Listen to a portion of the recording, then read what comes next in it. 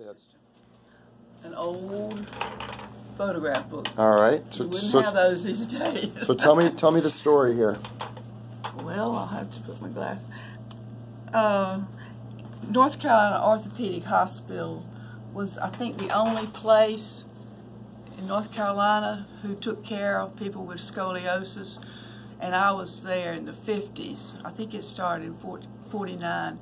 Mr. Robert Babington is the one who got it started. Dr. Roberts and Dr. Miller were the two main. And where was this located? In Gastonia, North Carolina. Huh. Now, it is not used for that anymore. And these were just pictures of people visiting me. And then the physical therapist. Now, wait a minute. No, show me. Is this you here? No, those were two friends. Oh, okay. Here I am right there, and right here, and there. Now, what are you doing there in the hospital?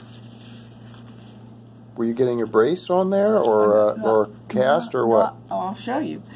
We had to lie on one of these things that went like this every night. Like traction? Yeah, it was a frame. You can see it on there. Okay. Every day. And then these were my physical therapists, and this was my friend. We were in a ward, so most of this is my friends, but my parents came to visit me about How long were you there in the hospital? I was there over a year. That's the way they did it back then. What year was this? 55, 56. Wow. My sister and my mother and daddy came. Well, then they gave me physical therapy to get me ready to be put into a cast. How long were you in that cast? For 3 months to begin with. Then they had to do the 2 surgeries. And then I went back in a cast. And then I went home and stayed in a cast for 9 months. Whoa. So in that body cast. So a year in the hospital, and then a year in the hospital before and after your surgery? A year, and then at home, they cut the cast off to right here, so I could go to school, I could walk. But you were still in a cast? Oh, yeah. And no hardware back then, right? This was no. just... Not like a heart chamber. They took bone out of my leg. You can see the scar. Wow. And fitted into my, so that's what you had to work with, I guess. Yeah, that was a mess in there. So there's our doctors. They came around every week, you know, ward visits. Dr. Miller and Dr. Roberts were the main ones. And you were in there a year, right? Oh, yeah. I've got the dates back here, but they would push us out on the porch to let us get some sunshine in the summertime. And then this is my friend having her birthday, and her parents are there. We'll go back one more. Let me look at that again. Okay. We had to put a pillow under our chest so that, you know, we could move around. We could turn over. And wow. And that's me. And that's me. We're playing ball. You're playing ball. And we're throwing the ball back and forth. Because we had a ward, you know, where our beds were side to side. They took us to, they carried us down to the auditorium on our beds to go to school. Wow. But we only went like 3 months out of the year. We didn't, I mean, in the morning, we didn't go in the afternoon. So we wouldn't miss a grade. So I was in the 7th grade while I was there. Wow. So there I am. There I am with my mother and daddy and my cousin. That was a friend.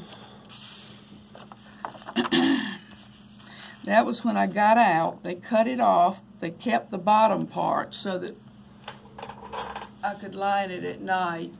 They cut it up here. And so I was in between surgeries there.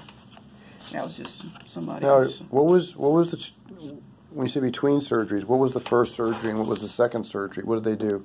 Did they go in from the front and from the back, or what? I really don't know. They just did two I wasn't separate... old enough to ask a lot of questions.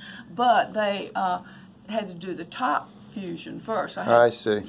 And then the bottom one the next time. I see. Top and then the bottom. Yeah. Okay. And we had a ward for the boys, girls, separate ward, and for the blacks. They had one for the blacks. My daddy told me to check her teeth, but he didn't say anything about her back. All right, here I am. You can see the whole... After I had my second surgery, they had to put a cast down through my foot, on my foot, like that. Wow. Here I am. Here I am. And so that's that. And that was just some things that were in the newspaper when I was in there. See, that's another one. Wasn't that a Shriners Hospital? I don't. It was just always called North Carolina Orthopedic Hospital. Yeah, That's all I know. Oh, I saw that. But they don't do it anymore. Not like that. Yeah, No, that's why I thought, well, you know. We just saw one of our teenage patients who had an 86-degree curve that we fixed with rods, and he was in the hospital. I think it was just 2 nights. Isn't that So 2 nights. 2 days. 2 nights. Yeah. Isn't that incredible? And he had an 86-degree curve, and we got him almost perfectly straight. Been there a year. Big. So things have gotten a little bit better, huh? Well, I wanted you to see That's how much awesome. you've improved things. Yeah. That was in the 50s, 55, Wow. 56, and I went home with a cast on. Yep. 56, 57. Yep. It was really the Scoliosis Research Society that had a lot to do with that change, because SRS was formed in 1962 with Paul Harrington and John Hall, who did my training. And they are the ones that first got the Harrington rod and so on going, and they've been working for over 50 years now to make care better. Wow, that's wonderful. So, Is Dr. Coonrad still living? he still is. Yep, yep. He's a great man. Took care of a lot of wonderful people. I But told you, he gave me his skeleton. oh wow! Put it in his law office. During Wow. trials, I used him. We named him Dr. Coonrad. That's funny. Well, thanks for sharing all this with us, and that's been a real blessing. And I'll help maybe share this with our folks through our channel. I had no idea what, but she has been we've got along very well, done everything. I know when we first got married on the honeymoon, she said, "You treated me like I've got no problem." We were swimming in the ocean. I didn't have any idea what problem she had. Yeah. Wow. Well, you've done very well. Just so thankful you're doing well. Yes, thank the Lord. So, do you teach any classes? I do. I do a lot of teaching, especially in the area of safety. I was just out in California teaching at a couple different places out in Stanford and UCSF this past week. So, thanks for sharing about that. That's a really neat book. Well, that's the way we did it back in the 50s. Now, you would take it all by phone. That's right.